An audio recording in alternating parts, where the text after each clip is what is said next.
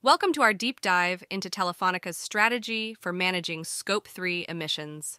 Telefonica, a global leader in the telecommunications sector, has made significant commitments to reduce its greenhouse gas emissions and is taking innovative steps to engage with its suppliers on climate change. Notably, Telefonica is one of the first companies to sign up to the Net Zero standard, demonstrating their commitment to leading the way in sustainability. Telefonica has made a commitment to the Science-Based Targets Initiative, SBTI, to achieve net zero greenhouse gas emissions across its value chain by 2040. This includes a reduction of absolute Scope 1 and 2 emissions by 80% and a reduction of absolute Scope 3 emissions by 56% by 2030, both from a 2015-2016 base year.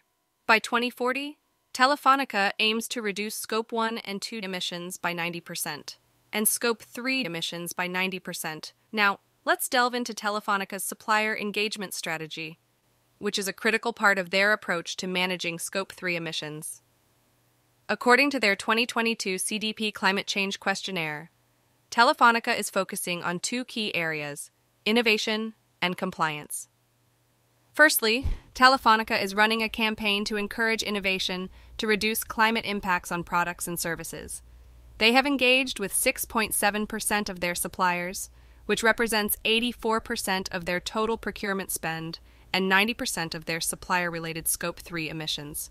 In 2021, they extended their supplier engagement program to cover more suppliers and thus more spend and supply chain emissions.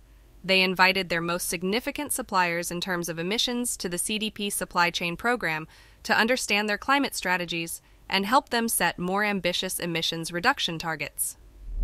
Secondly, Telefonica has incorporated environmental, climate, and circular economy criteria into their Global Supply Chain Sustainability Policy, SCSP.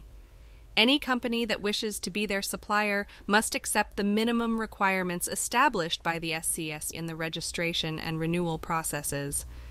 If a supplier does not meet the required standards or is not able to provide the information, Telefonica initiates the necessary processes to secure a commitment to implement improvement plans. To evaluate high-risk suppliers' performance, Telefonica uses two main tools: JAC, Joint Audit Cooperation, and EcoVadis. These tools help Telefonica ensure that their suppliers meet their sustainability standards and contribute to their Scope 3 emissions reduction targets. However, Telefonica acknowledges that the data collection phase and compliance checks are just the beginning. The real challenge lies in turning this information into action.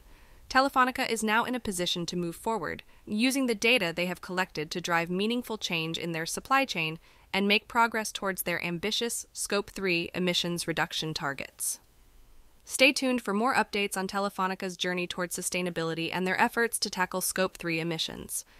If you're interested in learning more about how other companies are tackling their Scope 3 emissions, check out our video on P&G's strategy by clicking the link.